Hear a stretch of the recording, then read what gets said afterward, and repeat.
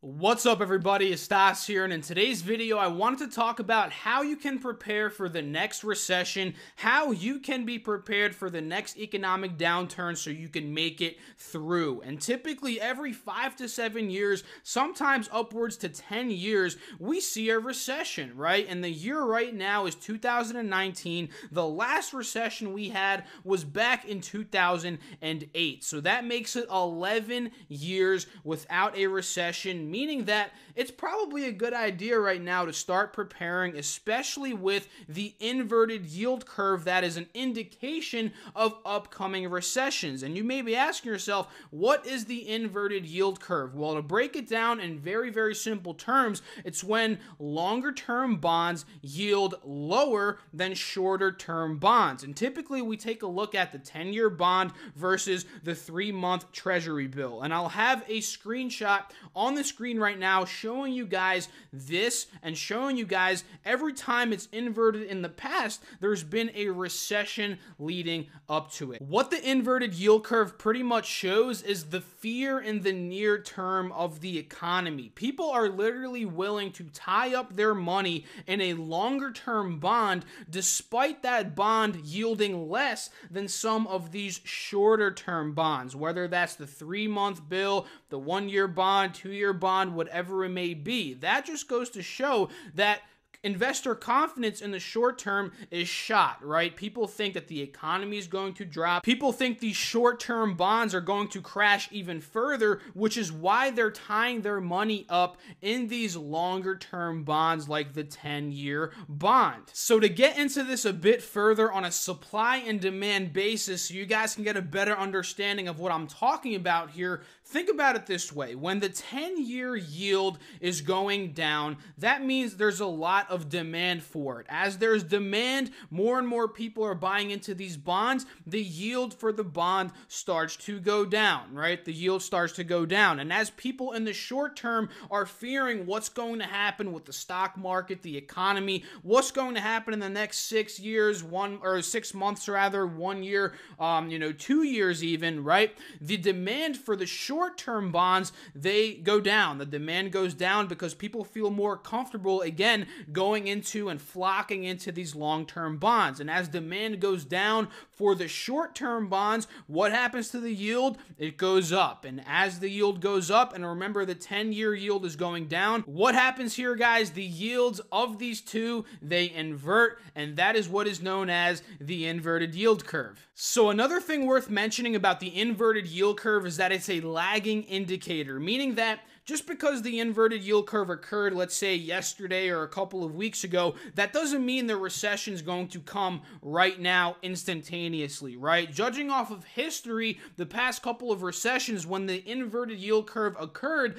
the recession actually came 12 to 24 months after that, right? So the fact that we got it, I believe the first day was on December 3rd in 2018. That was about, at this point, 9-10 months ago. That means that we could have upwards of another year, even 2 years before we get a full-on recession. And that's a very good thing because we can actually prepare for the recession, which is what I'm going to get into right now. So the best way, in my opinion, that you can actually prepare for the recession is to accumulate as much cash as possible. And this will allow you to do multiple different things. This can allow you to pay off debt, which is another good thing that you should be doing to prepare for a recession, especially consumer debt, especially credit card debt, high interest debt. Very important to do that. But as you're accumulating cash, this allows you to buy into maybe real estate, maybe stocks at lower prices when the recession actually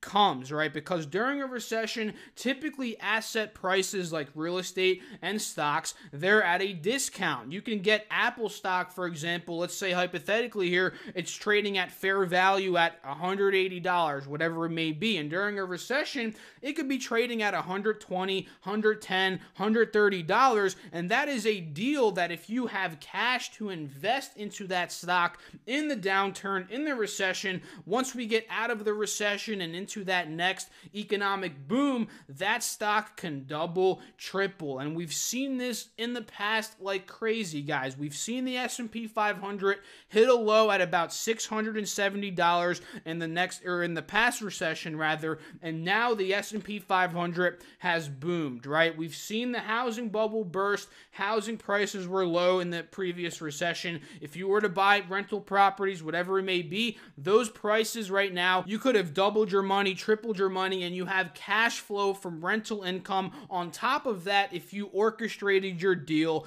correctly. So having cash, being able to hop into low price stocks, real estate, and honestly paying off debt while you're at it, high interest debt, it's very, very important. Another thing that you should be doing, which in turn will actually help you save more money, is to track every single dime you're making and to track every single dime you are spending. You need to track your expenses and your income to see what is your net income month per month. Are you losing money every month? Are you putting money on your credit card because you are losing money every month? Or are you saving money every month? Are you making $5,000 a month, spending $3,000 and then saving that $2,000? It's very important to understand where is your money going, what you're spending money on. So if you're spending money on any unnecessary things, let's say you're buying clothes every day or week or whatever, you're spending hundreds of dollars on clothes, you're going to the movies too much, you're spending too much on entertainment, and you're like, maybe I can cut back on this. If you track your expenses and see categories where you're spending too much and you cut back on that, this is money that you can use to pay off your debt, to hold in cash in a portfolio, to buy undervalued stocks, ETFs when the markets crash. This is money that you can use to put a down payment on an undervalued real estate property. It's very important to understand, guys. Just track with Excel, mint.com, whatever it may be, to just know where your money is flowing. It makes it a lot easier than trying to guess, okay, I'm spending this on that, I'm spending this much on that. Trust me, guys, this is personal experience I'm speaking through. Tracking expenses is very, very important for personal finance, having your finances in check, and trying to prepare for a recession. Another thing that I would encourage you to do to prepare for a recession is maybe get a side job. Maybe try and develop a side hustle that you can make extra money and supplement to your